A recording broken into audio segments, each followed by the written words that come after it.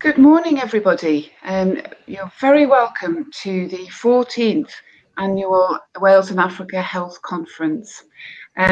Just to say, my name is Catherine Thomas. I'm the chair of the Wales and Africa Health Links Network. We are a charity with 10 trustees, all volunteer trustees, and you'll meet some of them through the conference. So delighted to see so many people register. We've got about 170 hopefully joining us over the next 2 days. So we've got events throughout the day today and again tomorrow. So have a good look at the schedule and drop into whichever ones you want. I'll just ask my colleague Claire O'Shea, who's the head of Hub Cymru Africa, who are supporting this event, and their team have been tremendous in organising it. Claire, if you could just run through some of the basic housekeeping rules for us, and then we'll carry on from there. I think I might have lost Claire. Okay, well, let me pick up on that then. This event is in a webinar format so that only the panelists can be seen and heard. So everybody else is muted, but you've got the chat function on the right-hand side. So please do use that. You can put in any messages that you want, and the Hub Cymru Africa staff will pick out any that might be questions. But if you have a question for the speaker, if you look along the top of the chat function there's also a Q&A button. So if you can put your questions into the Q&A for each of the speakers as we go through. If you do want to make a contribution and become visual, you can raise your hand. If you raise your hand, then we can choose to invite you onto the panel and you'll become visible. So if you really, really want to do that, raise your hand. We would really value your feedback, so we will share a poll at the end of each session, and if you would kindly click on that, then that would be really good. It'll help us to develop sessions in future. And just to let you know that any form of abusive or offensive language or behaviour in the chat boxes or in any session won't be tolerated. So please listen with respect and be mindful of the experiences of others. So I am delighted to welcome Dr. Frank Atherton, who is our Chief Medical Officer for Wales. Dr. Atherton graduated in medicine from Leeds and worked in hospital and primary care posts around the north of England for a number of years before undertaking voluntary work as a district medical officer in Malawi. So you have a lot of experience in the countries that we're interested in, Frank. In 2012, Frank moved to Canada to take up the post of Deputy Chief Medical Officer in the Department of Health and Wellness in Nova Scotia. And then in 2016, we were lucky enough that he decided to take up the post of Chief Medical Officer for Wales. So he's a great advocate for global health. And I'm sure that he planned for the possibility of a global pandemic during his term, but I'm sure you hope that you wouldn't actually have to meet the reality. But I have to say that the public support for the response to the pandemic in Wales has been consistently higher than in some other parts of the UK, and I'm sure that your advice has greatly contributed towards this. So we're delighted to have you here this morning, Dr. Atherton. So the floor is yours. If people want to ask questions, Dr. Atherton is here till 10, so hopefully we'll have a chance for a couple of questions at the end, and then we will move straight on to the next session. You'll have to come out of this one and click on to the next session, but we will be moving on straight away at 10 o'clock, just to let you know. So fire away. Well, thanks very much, Catherine, for that introduction, and it's really great to be back, you know, with you and the Wales and Africa group, and I'm really pleased that we're back here. And it's great to see that, you know, we've got lots of participants joining today. It just speaks to the interest, you know, in Wales and beyond. It's great to see that we've got participants from other parts of the world as well. So I'm really, really delighted about that. What I wanted to do in a brief time I've got, which is 15 to 20 minutes or so, is talk about three things. I mean, we need to talk. I mean, Catherine has talked about the kind of COVID context. I do need to say something about that, but I really want to talk about the current links that we have, the international links in Wales, but also, and thirdly, about where we go and where I think we go for the future. So just, the starting point for this, for me, has to be, living in Wales, living, working, and enjoying myself here in Wales, is a fantastic thing, because we are, and the political leadership here aspires to be a very outward-looking nation. And so I think that the theme that you've chosen, global citizenship 20, it says 2021 on the thing, global citizenship 2022 and beyond as well, is really, important for us to think about here in Wales. And we do have, legislative processes here in Wales. We have the Wellbeing of Future Generations Act, which requires us, to think about ourselves in Wales as global citizens. So whenever I talk with ministers about international development, international relations, the door is always wide open to these. So there is a good framework here that we can build on. I think it was 2018 when I last spoke with this group. It seems like only yesterday, but of course it's quite a long time ago. I think I mentioned at that time that I have a strong interest, as you rightly say, Katrina, in international development, international work, through my own career. And I've worked in, a number of different countries, and wherever I've worked, I've always learned something and brought something away. You mentioned Malawi. Well, in Malawi, I was, working in a clinical environment, but also running a district health system. And that was what converted me to a career really in public health, because I could see the need to get upstream in everything we do in health and well-being. I worked in Tanzania, and in Tanzania, I learned the importance of the infrastructure that we need for health, but also the development of people. That's our biggest asset in health and in social care. In Bangladesh, where I worked for DFID for a few years, I learned about the importance of working with politicians. That's something that stood me in quite good stead as I moved over here to Wales. And in Canada, I also learned a lot about different health systems and how important it is that we don't just look at our own systems, but that we can pick and choose the things that work in other systems as well. Well, we're coming through, and hopefully, at some point out of the COVID pandemic, but really lots of things have been paused. And I wanted just to kind of reflect on, I'm sure many people, in this, in the audience today, I can't see you all, but I'm sure that you have, many of you, if not all of you, have played a huge role in helping to tackle the COVID pandemic, both here in Wales, in the broader UK, and globally. So thank you to everybody for what you've done. It's not been easy at all. In thinking about the international dimension, one of the positive things for me is that it's opened a lot of other doors to have conversations with people about how different countries and different agencies are managing the pandemic. And throughout this, I can think of discussions that we've had with colleagues in South Korea, in Sweden, in Germany, in the US, in Israel, and of course in Canada. And in all of those places have come together in some ways to try to help to manage the pandemic. And there are things, it's been a difficult time, a really difficult time for all of us who've worked in health and social care, I would say. But, there are some positive things that come out of that. And one of them is the real extension of digital work. And, this type of a conference, in fact, that we're having today, and hopefully will run smoothly. Sometimes these things, you should never curse these things, should you? Because sometimes they go off the rails. But our ability to use digital world more effectively is one of the real strengths that's coming out of COVID. And I don't think we'll go back from that. I hope we'll get back to having some face-to-face conferences and meetings, but we're saving carbon footprint by doing it this way as well. So So as we move forwards out of COVID, there are other challenges. And of course, this week, COP26 is happening up the road in Glasgow, and it brings to our mind that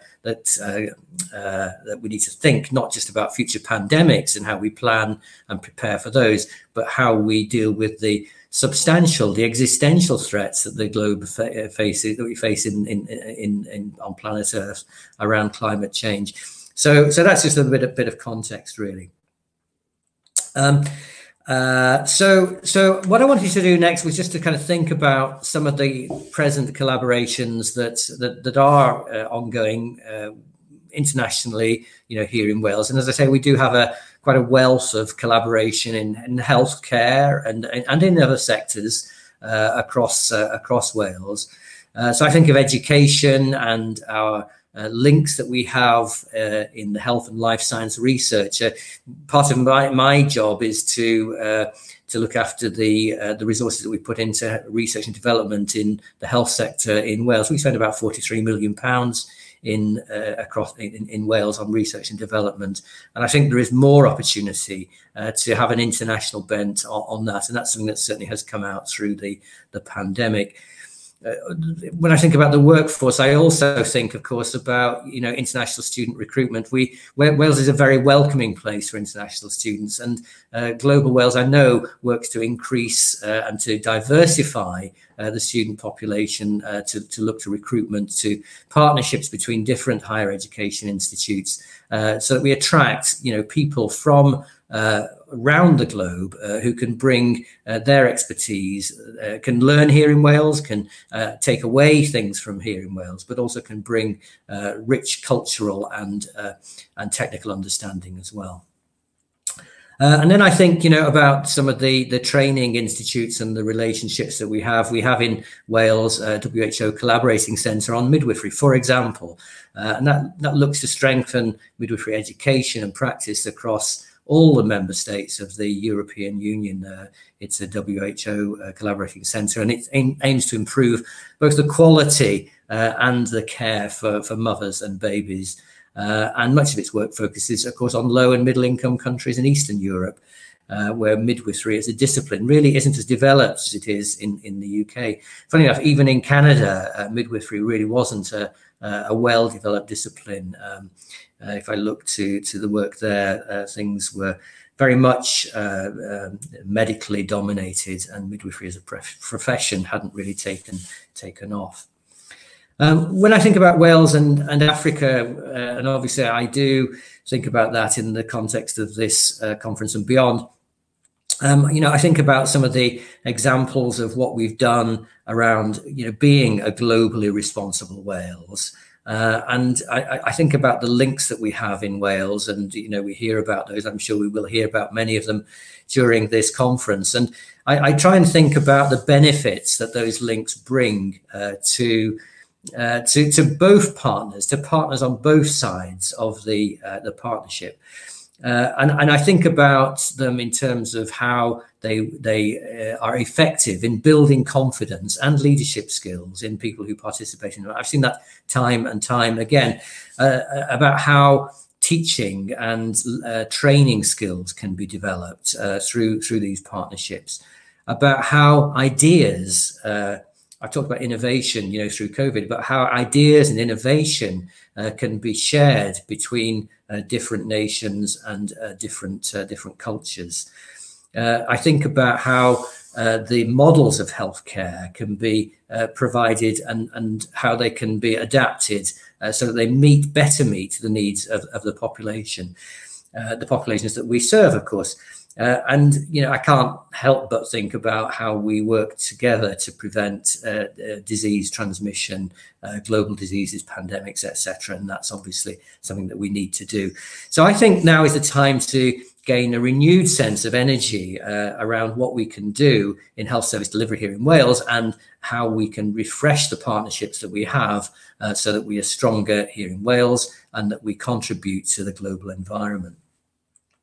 The Health and Social Care Group, which I am a part of here in Welsh Government, does make a contribution. It's not a huge amount of money, about 50 £1,000 a year to the Wales and Africa programme, just to support the links. And I think we need to think about those in the context. I know we're going to go on and talk about the reports and the reviews that we've done of our links programmes, but we need to think about how we expand and build on what we've done so far. One of the great pleasures over the last, I would say, year and a half for me has been the deepening relationship with the WHO, and particularly the WHO region for Europe and the group in Venice that works on health equity. We do have a memorandum of understanding with WHO, which seeks to build healthier, deeper collaborations around health equity. We, as a product of that, we've produced a health equity status report, and we'll be using that to build back better after COVID. So really strong links, strengthening links with WHO, which I think is really, really important. And finally, on this kind of theme, I am pleased to see that all of our health boards, I think all of our health boards, we have 7 health boards delivering health services here in Wales, and I think all of them have now signed up to the Charter on International Health Partnerships, which we first started, I think, back in 2014. So it's really good that all of our health boards are committed to that. I think that the practice and the practical implementation of that, has been hampered through COVID and varies, if I'm honest, between health boards, and there's probably more to do in that space. But I think it's good that all of the health boards, have signalled their intent to participate in the international work. So I know we're going to go on and talk very shortly, and I think Kit will be leading on this, about the 2 reviews that we've been undertaken by the THET, the Tropical Health and Education Trust, over the last year and a half or so. One of them was a rapid review, and then building on that, looking at how we maximise the potential. And I think it's right today that we go into the detail and try and understand what's in those reports and how they can take that forwards. They do make it clear about the extent of international health activity which is taking place in Wales. It's good to reflect on that, to celebrate that. But then the big question is, how do we build on that? How do we increase our capacity in Wales to engage internationally? How do we strengthen the NHS support that I say comes through the Trust, but also through Welsh Government? How do we strengthen that going forwards? And how do we build excellence into the programme so that things can get even better? There's also a thought about, about how we work with the commercial sector. I think we need to give greater consideration to that, and how we coordinate our activity under the broad strategic umbrella that I've outlined. So those reports have been published, and you're going to reflect on them shortly. I know they're good reports. They're well written. They've been received by government. The government hasn't yet decided how to deal with those. There's a discussion ongoing with the minister, really. What I'm suggesting, and I think is going to take place, is that we're going to set up a steering group to look at the recommendations, to think about how we drive them forwards, and to provide advice to the minister. One of the things I've learned, in the various jobs I've done, is that we can advise, as civil servants, we can advise as independent, as NGOs. It's really for ministers to decide. They hold the purse strings and the decision making. So there is something about bringing the politicians along with us. And again, just to reflect on that, we are in a fortunate position here. Eleanor Morgan, our new secretary for our new minister for health and social care, since the new government was formed just recently. Formally she was the minister with responsibility for international relations, and so she is very versed in international development and the issues that we're dealing. So we will be bringing her alongside with us on that. So I think that's the way forwards. And so, in conclusion, I just wanted to say 3 things. First of all, there's a lot going on in the international space in Wales. There has been, there still is. We have paused things. Things have taken, I would say, a backward step because of COVID. I think that's understandable and inevitable. But now is the time to get back on the track, to refresh what we're doing, to think about where we go for the future, to plan for the future, to be ambitious and bold, and to get back on track with our work of being a good global citizen here in Wales. So I'll pause there, Catherine, if that's okay. And I don't know how you. I do have a few minutes if folks have questions, and I don't know quite how we handle those, but I'll hand back to you as chair, if that's okay. Thank you very much. Can you hear me? Okay. Sometimes you sit in your own room at home and you don't know whether you're communicating with anybody at all. So thank you so much, Frank. That is a really lovely introduction to our conference. And you're absolutely right, you know, that things have been very challenging and some of what we have been doing has had to go on pause, and that we do appreciate that. But I think you're also absolutely right that this is the moment to be thinking about how do we get back on track and how do we become much more bold and ambitious. And that's what the reviews are kind of encouraging us to do. So I'm really pleased to hear that you are thinking about setting up a steering group to see how Welsh Government could respond to these reviews. But I do think that, you know, we've all learned that we are a global village, haven't we? And that what happens somewhere else comes back to us here, and how do we make that mutual learning and mutual benefit really work for our partners as well as for ourselves. So really appreciate what you're saying and the support you're giving. I don't know, Claire, have you seen any questions in the Q&A coming in there? This is all new to us, this format, so please bear with us because we are still finding our way around AirMeet. There's no questions in the box at the moment. We do have someone with their hand up. We have got lots of comments about the positivity of the continuing commitment for Wales for our work around global health and solidarity, and obviously COP26 highlighting some of the challenges for us all at the moment. We do have 5 minutes, so if anyone would like to drop any questions into the box, we are prepared to take them. We do have a couple of people with hands up. So Catherine, you happy for me to hand the mic to Christine Glossop to ask a question? Absolutely, yes. Okay, this is new technology, so wish us all luck.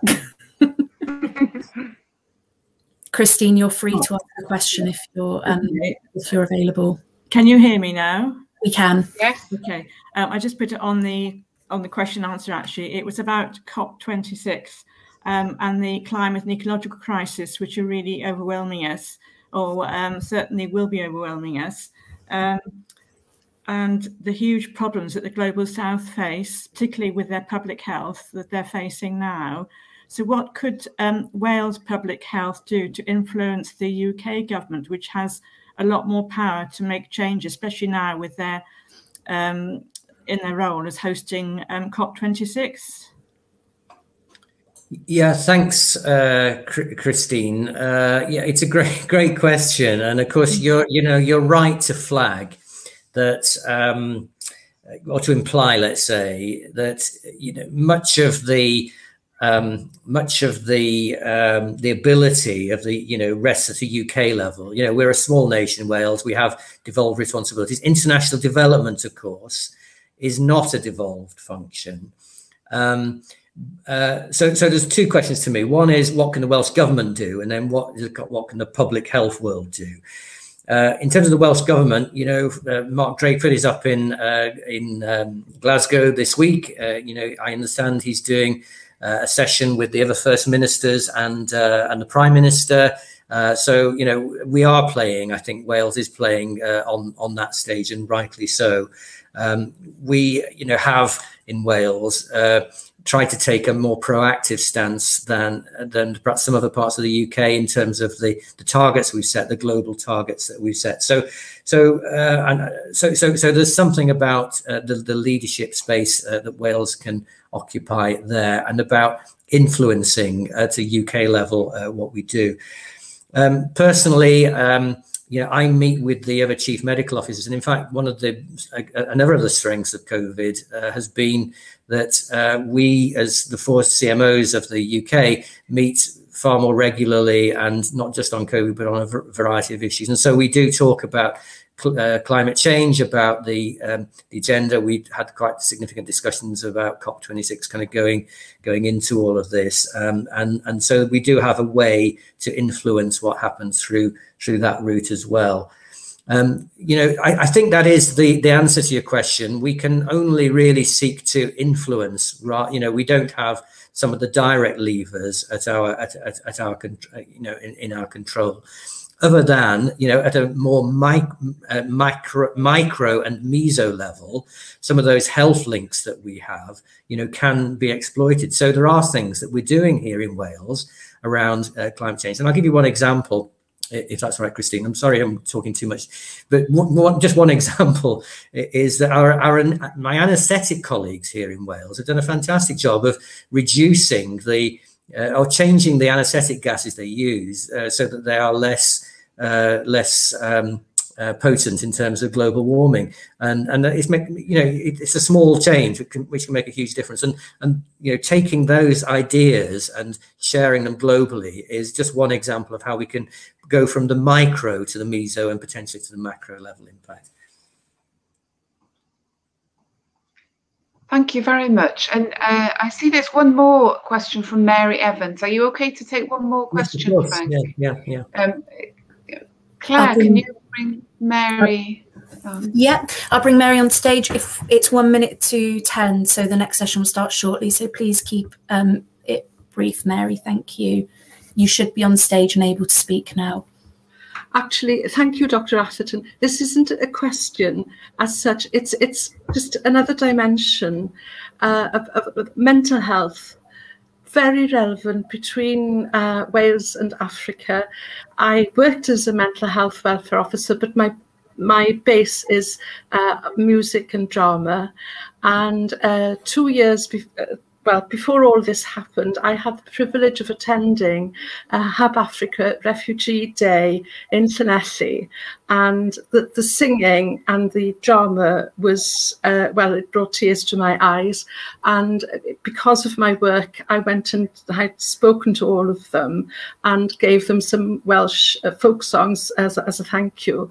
And because of that, the people present have delegated me to explore and you know, sort of go into every sort of cultural aspect of what sort of getting places in the Eisteddfod, in the National Theatre, etc., because we both realised that the music and the culture was so much a part of our healing in mental health. So I know this is rather different from what you've been saying, but I think it's equally important to see the relevance and the so different, the cultural meshing together of health and culture in Wales and Africa, and you know, now that this is almost over, I will be honouring my promise to get into every part of Welsh cultural life and mental health nurses who are equally as enthusiastic as I am. Mary, I'm really sorry to interrupt you, but we have, you know, we are coming to the end of our time, so appreciate your point.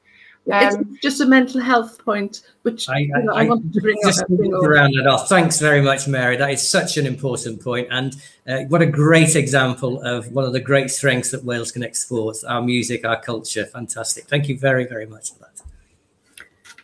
Thank you. I really appreciate your time again, Frank. Just as a quick point, there's Baba Ghana, who works in one of the health boards, points out that there is reluctance in supporting clinicians requesting leave to support healthcare in Africa. So I'm not expecting you to answer that, but I just wanted to highlight that is an issue, and one of the participants that out. If there's any other questions that come up, if it's okay, we can maybe communicate afterwards or do something by email if there are points that participants want to put to Frank. So keep putting the questions in the chat, and we'll pick that up if we possibly can with Dr. Atherton when we can. So I'd just like to say thanks again for coming. If people have got any feedback, I think Claire will put something in the chat for the link to the feedback session. We're now going to move on to the next session, which people will have to leave and then come back in. So you'll have to come out and come back in, and then we'll kick off with the reviews that Dr. Atherton was talking about there. And hopefully that will be the stimulus for Welsh Government and for everybody in civil society and in the NHS who's involved in this, to see how we take things forward. So I'll come out of this now and see you immediately in the next session. Okay, thanks a lot. Bye-bye. Goodbye.